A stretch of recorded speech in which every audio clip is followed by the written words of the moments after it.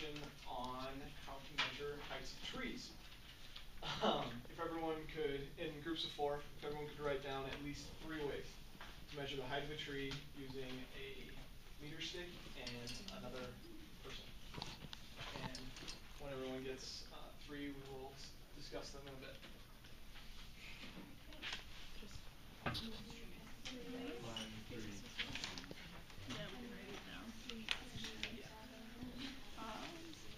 Well, I guess you could just like use the meter stick all the way up. Yeah, that's how we climb the tree. Stand like a certain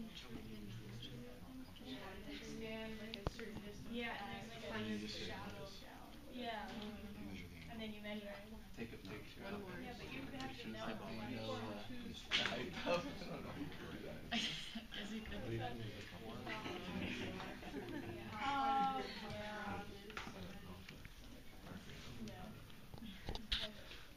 Alright, does everyone have 3 ways? Everyone? Alright, group over here. Let's hear one of your ways. Well, first way we came up is you could physically climb the tree with the meter stick. Physically climb the tree, alright. Group 2. We now live in group 2. We didn't really come up with one. Alright, well, come up with one. Group 3. Measure the shadows. Measure the shadows. We'll go back to that one.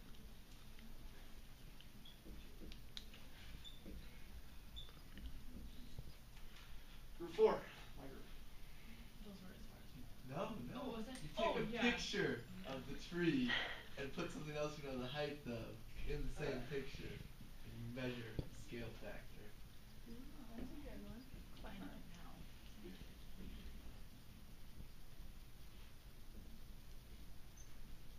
Scale. Alright. Group 2. Cut the tree down.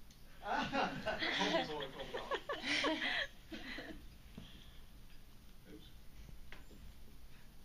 You are Yes, I middle know my school. handwriting is fantastic. Okay.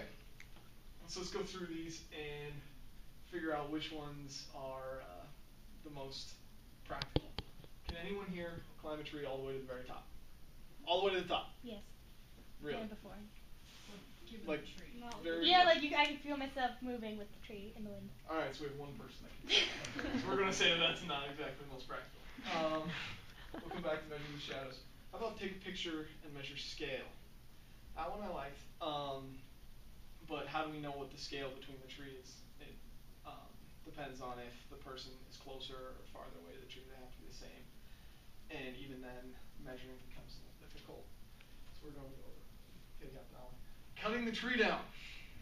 Aaron. I feel like you came up with that one.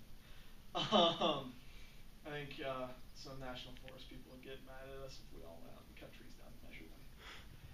So, we are coming back to measure the shadows. Who was the one that came up with that one? Dylan, what did you mean? Well, you can use triangles in your own height in the shadow of the sun, create triangles, and then create similar triangles with that.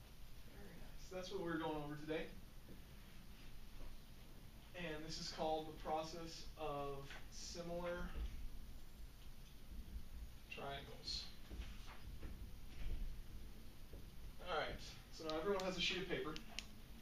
And on their sheet of paper are several different triangles. Yes, I know you have 2 sets. I accidentally printed off way too many copies, so you now get double sets.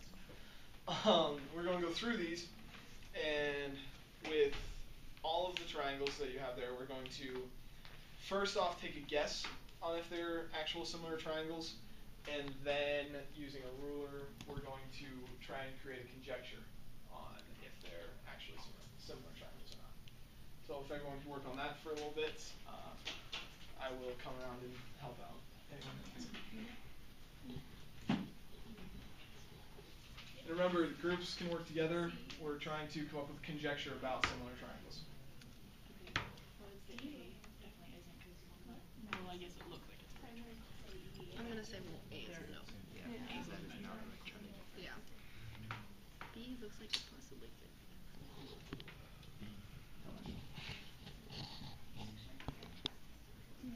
The angles. Alright, so if we have a ruler, you can actually measure out all the Yeah. like